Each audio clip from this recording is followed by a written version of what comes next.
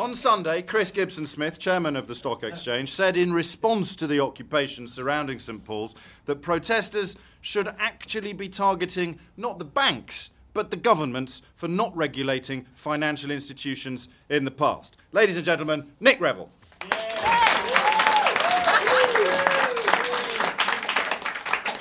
Today's lesson comes from the epistle of St Paul to the stockbrokers. And it came to pass that a multitude did gather by the mansions of the money changers, also called the pinstripes, across countries of the earth, calling themselves the 99%.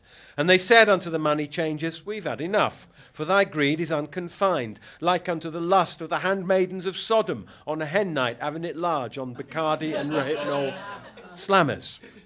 And the chairman of the money changers went amongst them and said unto them, Wherefore art thou angry, and gettest with us like the camel with his hump? The fault of our greed lieth not with us, it's social conditioning. You've all read Marx. Blame instead the governments from Cameron and Brown, even unto Walpole, for we begged them to tax us responsibly. Even on our knees we begged them, but were not heard, like that big issue seller outside Goldman Sachs. Honest, we tried so hard. And the chairman said to them, Nay, nay, straight up. And the people were amazed at this, as like the people of Gob were smacked, when Smack and the Smackites fell upon them. And they said unto the chairman of the 1%, Verily, not since the Hittites ransacked the latrines of Og the giant and his giant people of Bashan, and dipped their pitchers into the overflowing urinals of those giants, hath anyone ever taken so much piss. And the chairman said, Nay, again, straight up, like the trajectory of the Lord when he ascended into heaven, straight up, I say, or like the proper way to serve a martini, straight up, say I again.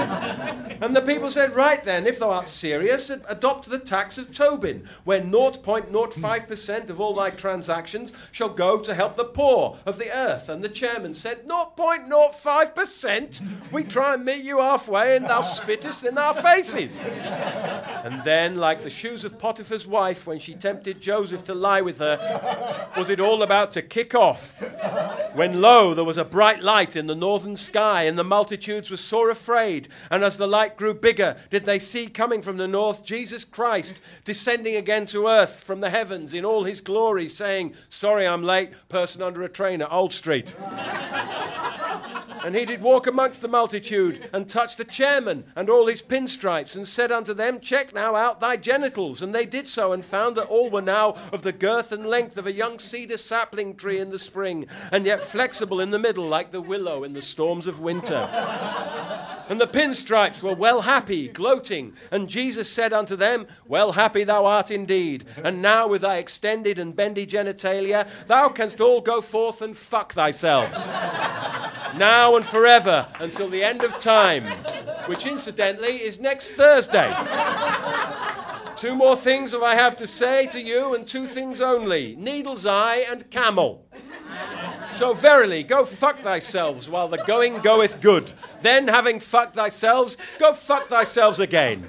And when the 99% heard this, there was great rejoicing in all the lands of the earth. Thank you.